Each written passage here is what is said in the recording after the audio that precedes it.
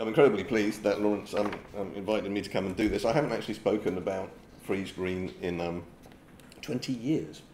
I'm actually a filmmaker. I'm a writer and director, and basically what happened to me is I had curiosity about Friese-Greene. About 25 years ago, I was living in Bristol. I just wondered, who is this guy? I'd seen plaques about him.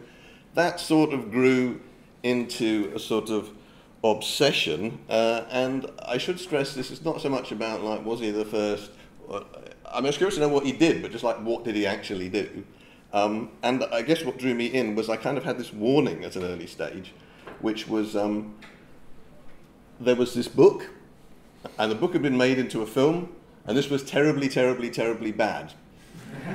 Very, very, very bad thing. But then luckily there was this guy came along, Brian Coe, who on exactly the anniversary, the centenary of Friese-Greene's birth, wrote this thing in which he revealed the truth about Friese-Greene, and luckily he put it all straight, that he was basically an idiot, he didn't really do anything, you don't have to really pay him any attention, and if he did do anything at all, then it was definitely somebody else that gave him the idea, it wasn't him, it was all thanks to other people.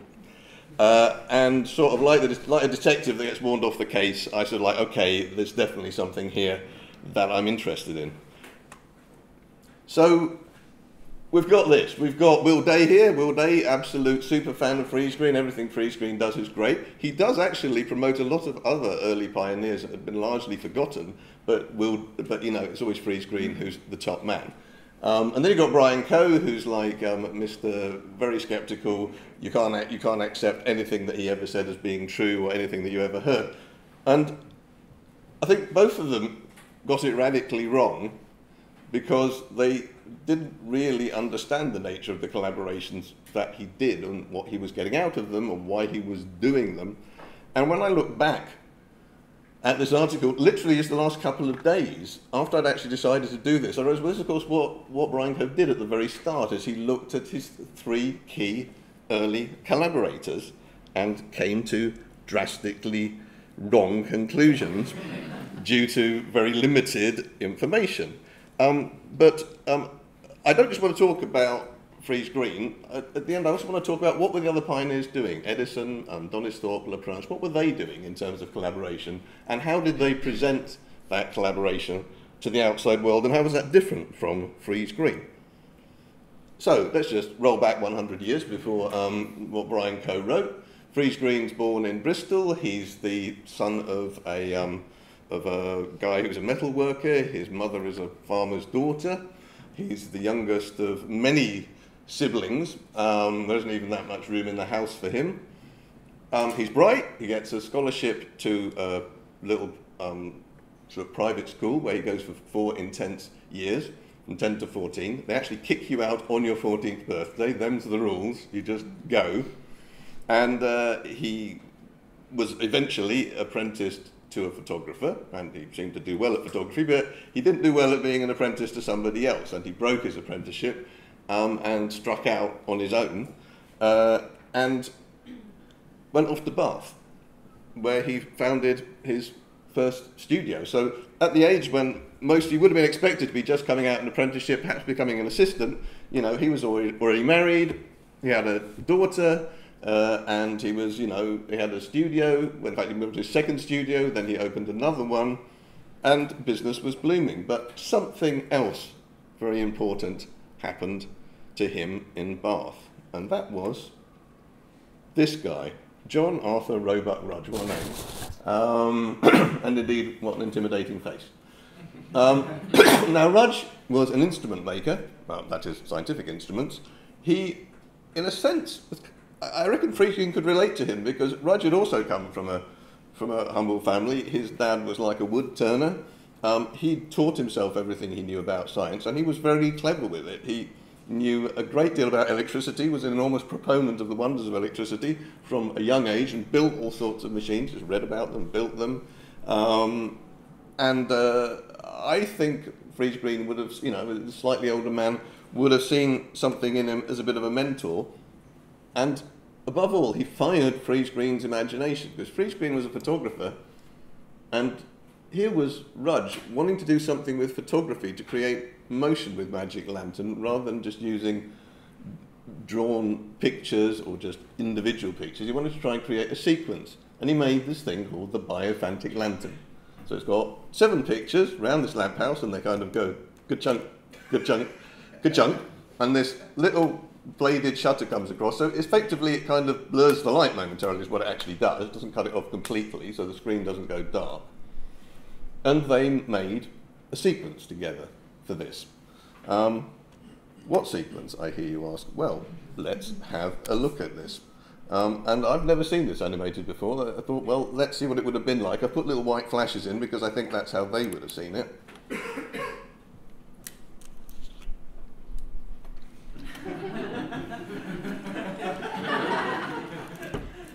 And obviously people were very struck by this when he first showed it. Doesn't seem like much now, but there was almost nothing, there was very little like this going on in the world. And here was Rudge in his little corner in Bath doing these things with Friese-Greene. And when I say with Friese-Greene, let's have a look at them. This is about 20 years back. I actually was able to handle the original slides, and I was looking at them in the light and noticed this.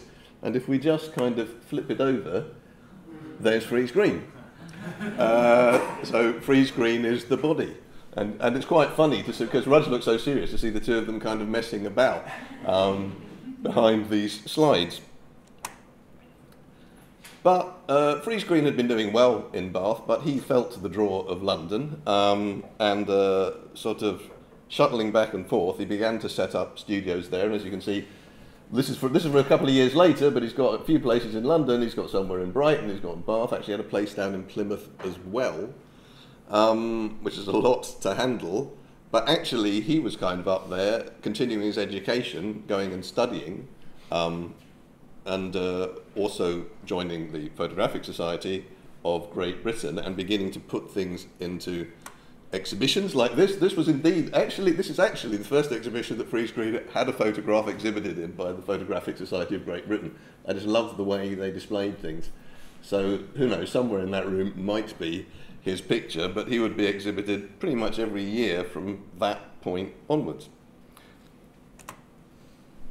But he hadn't stopped doing things with Rudge, and they worked together on something else in 1886. This is actually a picture of a carte de visite camera. It's fairly standard, just like took those little pictures you saw before and take 4 of them onto one piece of plate.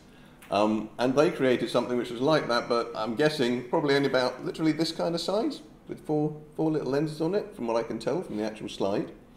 And instead of having just 4 completely separate pictures, Friese-Greene, with him, tried to create some mini sequences, create some life in the lantern, which is how Rudge liked to refer to it. So, well, what might this have been like, I wondered to myself. Well, I haven't slept that much last night, so it's feeling a bit like that, but, still cheerful, despite it all. So this is what, roughly, people would have seen. It was like a very simple shutter, went round, and as the light went off from one picture, it came onto the next, so they just kind of blended. So in a very simple way, they're beginning to create motion out of photographs.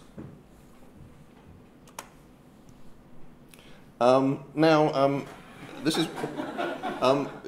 Friese-Greene, from this point on, didn't actually really work with Rudge anymore on anything, despite whatever you may have read in Brian Co. There's no evidence whatsoever they collaborated after that last thing that I showed you.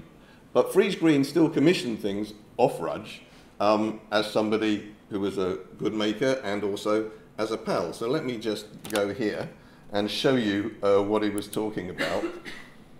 Here we go. This is him talking in January 1889, in the middle of another talk. So this little incident occurred to me last year. I know a hard-working, clever mechanic at Bath who some time ago suggested this kind of pump. So I said, make me one. Of course, I saw something in his suggestion. I paid him and kept those that were richer waiting. But listen what was the result. He made the pump, got a medal for it at Falmouth, also numerous letters from mining agents, and no doubt it has increased his trade. So this has done him a good turn, and the richer people I kept waiting ought to be very much obliged to me. And now I understand he can improve on this one. That, I think, encapsulates Friese-Greene's attitude towards collaboration and his attitude to money in one paragraph, really. It was the attitude to money that was going to get him in trouble within the next year or so. but at least Roger got paid. Yeah, this is just because I haven't really got anything for this bit, and yeah, it's a dog, so that's nice. During the next couple of years, Friese-Greene was working on ways of capturing motion in real time. And I think that's a significant thing. Everything else was posed. He was beginning to look at how do you actually do it in real time. First on glass, and then it appears in some kind of a way on paper film. But clearly he hit some kind of a wall, and by his own accounts, you know, these things, you know, though pretty hit and miss, the things that he tried out. So he looked for a collaborator. Enter a guy called Mortimer Evans. Mortimer Evans was a civil engineer based in Glasgow, actually, but he came down to London to attend the various learned societies, where, you know, a paper like this with an exciting title might be read. In fact, he doesn't even get to read it himself. Lord Rayleigh reads it and said it on his behalf. But it may well be at somewhere like the British Association, which had their sort of annual do in Bath in 1888, or one of these other places that they met. Mortimer Evans did stuff like construct piers, sort of communication systems in trains, also did work with electricity and light, and Friese-Greene had one of the first studios in London lit by electric light, so maybe something to do with that. Who knows? Certainly not anybody who was involved in any way with photography or optics, either before or after, but a man who knew how to make something. Something like this. A device for taking photographs automatically in a rapid series with a single camera and lens. Quite a significant combination of statements there. So they were creating a camera on a roll of film, paper, and then celluloid when they could get their hands on it, for, well, taking a rapid series of pictures. And how did this work? Well, luckily, thanks to the people at Race to Cinema who were mad enough to reconstruct this camera, and indeed various others, we can take a bit of a look. Here you go. Not a huge box. It's, you know, really less than a foot square, as you'll see in a moment when somebody's cranking it. So eminently portable. You can just pick it up and take it with you. Just operated like that. At the speed he's cranking it, it's doing about 6 to 7 frames a second is what you're actually looking at in this video. So film is literally, it's going up, it's going over, being exposed, then being taken up underneath. That's the shutter that they devised. So one part's spinning round and other part's going up and down to vary the length of exposure. And not a perfect system, but, you know, seemed to work pretty well. He claimed that it would go up to 10 frames a second, and I don't see why not from what they found when they reconstructed it. And I just want to draw your attention to a number of things that are really significant about this. He was creating a camera which has got a single lens. It's got a strip of film. It is moving intermittently, vertically downwards through a camera, which is a reasonable description of, you know, 5, 6 years down the line of what the kind of cameras that were being used in Britain would be like. It also had a form of a little loop of film that could get pulled down, which was used a lot in projectors and some cameras later on. And also, it's eminently portable, and that cannot be said about any of the other early devices. You could pick it up and you could take it somewhere and you could film with it. And that's one of the things that, as a filmmaker, I find really interesting, the idea that he just wanted to get out there and do stuff with it, not build a studio around it, not have some big palaver. We don't have a lot of images from that. This is something I took in the Cinematheque Française when literally we kind of rediscovered this very early piece of film stuck between 2 pieces of glass with Canada balsam, I think Will Day said it was. But you can see this is some people walking down by the Serpentine in Hyde Park. It may be some very early stuff he shot. We simply don't know whether this is some of the first. You can see little pinpricks up the side because it was being kind of moved by pinwheels to hold it in place. So not sprockets, but pins moving it through. And Friese-Greene was incredibly excited about what all of this would mean. It will be able to investigate all the movements of the spider making its web, or a cloud as it forms, and thousands of other things too numerous to mention, because you can take 600 pictures a minute on one continuous roll of film by merely turning a handle. When I first saw a roll of paper go through at the rate of 10 a second and stop an instant, when each exposure was made, I felt like a child over new toys. I was as sanguine as possible, notwithstanding that there was a slight feeling within me of doubt if it would ever really go on doing it. I think my enthusiasm was more than usual over such things. Mr. Mortimer Evans has improved and improved upon it so much that I am positive the results will have a tendency to bring forward a new kind of photography. In fact, it will make an epoch which will be immensely interesting, for the movements of the centipede, the vibrations of the heart will have to submit to its powers of rapid delineation. So, you know, he was very pleased with it, and he was very thankful to Mortimer Evans for what he'd done in bringing this forward, and from the sort of patent stage to the actual stage of making. But in fact, no sooner had he done this, and I mean really no sooner had he done this, 4 weeks after they had the camera in their hands, he actually bought out Mortimer Evans, I mean, paid for his work, gave him £200, which is probably about 25,000 in today's money. But of course Mortimer Evans' name is still on the patent, and there were plenty of patents. There was German ones, and there was a Canadian one, and there was a Swiss one, and there was Australian ones, and there was an Italian one I found, and I think there may be more. And Friese-Greene actually later sold the patent rights, presumably because he was just desperate for cash and just thought, okay, just, you know, this is what inventors do, you know.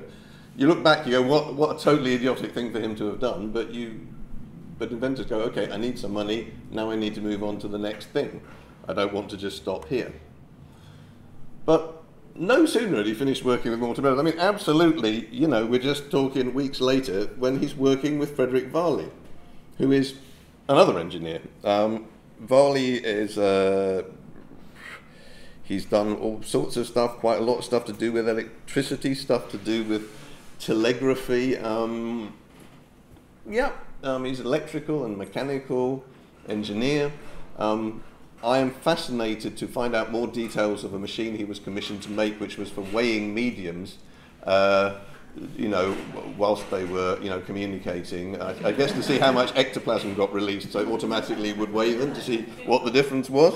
And he shared interest with Rudge, which was in doing performances involving the musical telephone, about which sadly we don't have time to talk today. Anybody who's a fanatic for the musical telephone, come and see me later. But Varley was a little bit different, in the sense that he often presented, they worked on a number of things together, him and Friese-Greene, and Varley was often presenting them, and when Friese-Greene was not around, Varley was in the habit of just pretending that Friese-Greene had nothing to do with it, despite his name being on the patent, despite the fact that he was actually paying for the things to be made, despite the fact that he was the person actually using them. Varley would often just totally fail to mention this. But the most important thing that they did together from the point of view of our story was create this camera, a stereoscopic camera. So there you can see quite clearly it takes two pictures side by side. They had some notions about projecting, but quite how this was going to work. Well, then they discussed various methods of stereoscopy to see things in 3D, but they didn't seem to have an actual practical plan. Varley was very, very adamant about how much better his camera was than the one that Friese-Greene had been working on before, but this isn't actually true. It was quite clunky in quite literal kind of ka-clunk, having talked to somebody who's operated a replica, and you can see this is a tiny fragment that's left of the film. It's probably almost a second between each of those pictures. But I'm told that the stereoscopy is extremely good when you do it. Okay, well after this, Friese-Greene was broke, went completely bankrupt, was completely ostracised, had nothing to do with Varley anymore. But we come across this film here.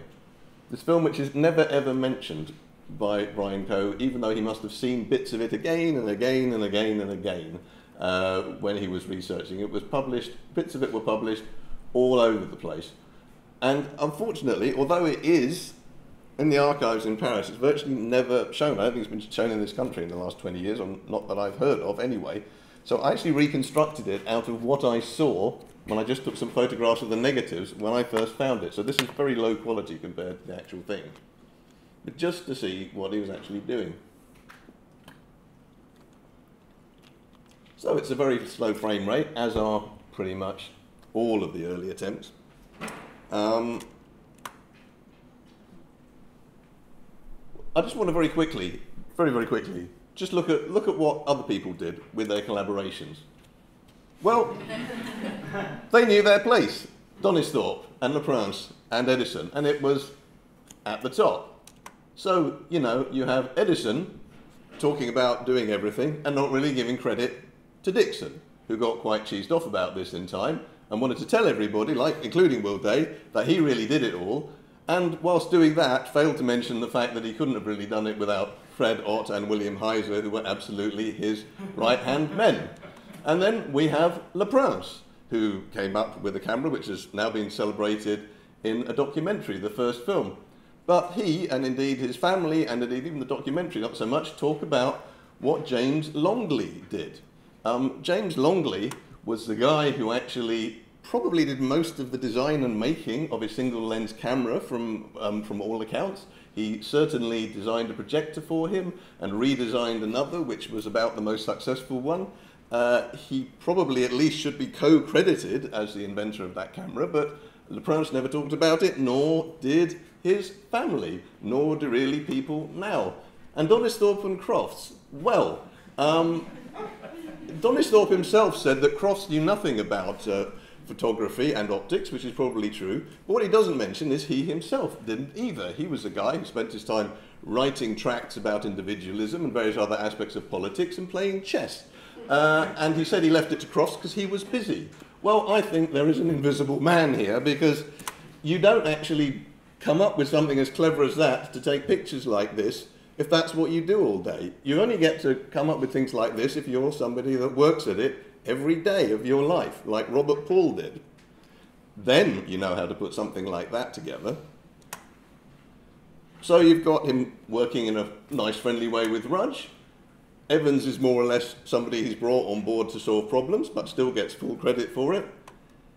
Things with Varley don't go so well, and then end up being shoved in a film by mistake and coming to represent Friese-Greene's first attempts. Whereas I think Friese-Greene himself, having come from a more humble background, actually regarded his collaborators as being on the same level as him.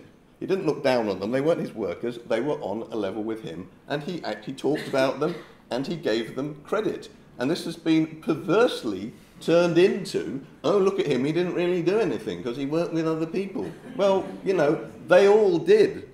The difference between Friese-Greene and those other people is he talked about who he worked with and he gave them credit where credit was due. And if you want to know any more, you'll have to go online. Thank you very much.